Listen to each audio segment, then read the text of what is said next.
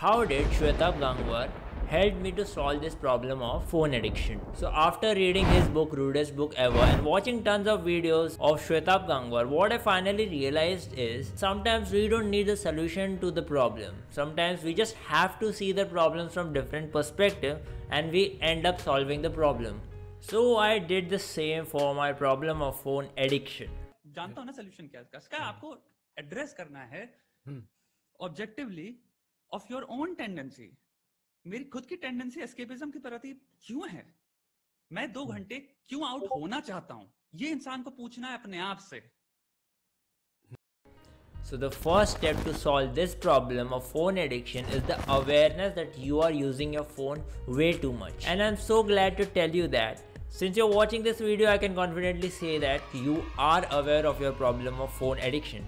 So the next step to solve this problem is to know the reason why are you using your phone again and again, or why there is a constant need to check your phone. So there were two main reasons why I was addicted to my phone. Number one reason was escapism. Life in general gets boring and mundane and hence there is a need for escape into my phone, and hence I was using my phone again and again. And the second reason was fear of missing out. There's a constant need to know what's going on in the world, what's going on in Raw and Real podcast, what's going on with the girl that you like, right? So there's a constant need to check the phone because there's a fear of missing out. Last step to solve this problem is the action that you take to solve the problem. Firstly, you can directly cut off your phone usage, or you can slowly taper off your phone usage, right, to reduce the addiction. Me personally, I took the second approach. What I did was, I used to switch off my phone at 8 PM. I did it for 40 days and after that, due to some external reason, I had to break the streak. Even after that, I made small streaks of 11 days, 10 days or 15 days, and today again I am on day 1, honestly. Anyhow, I was able to get rid of my phone addiction, but I would still like to share my experience of day 1. So the moment I switched off my phone by 8 PM, everything just felt normal. I knew that I want to avoid my phone, but my hand didn't knew that. So I'm not even kidding, my hand was picking up the phone for no reason. And in a minute, on an average, I was looking at my phone for at least 5 times. That actually tells me that how many of our actions are actually conscious and how many of them are out of compulsion.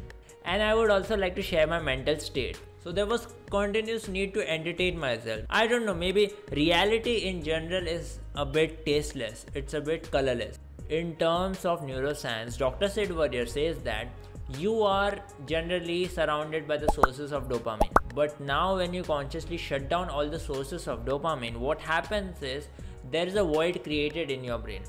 That is the absence of dopamine. Now what your brain does is your brain confuses this absence of dopamine with sadness, and the only solution to this sadness, which is actually boredom, is to get used to this absence of dopamine. Because of which what happened is, after switching off my phone by 8 PM, I really got used to the tasteless nature of life. This is how I got rid of my phone addiction with the help of Shwetabh Gangwar and his philosophy. I hope you liked this video, I hope you gained some value. Thank you so much for watching this video. Comment down if you have this problem of phone addiction and what are you planning to do. Is, and this is how Dr. Sid Warrior explains creativity. All these stupid youngsters, no fap, no fap. I did no fap for 180 days. I did no fap for 3. You do no fap for 100 years, who cares?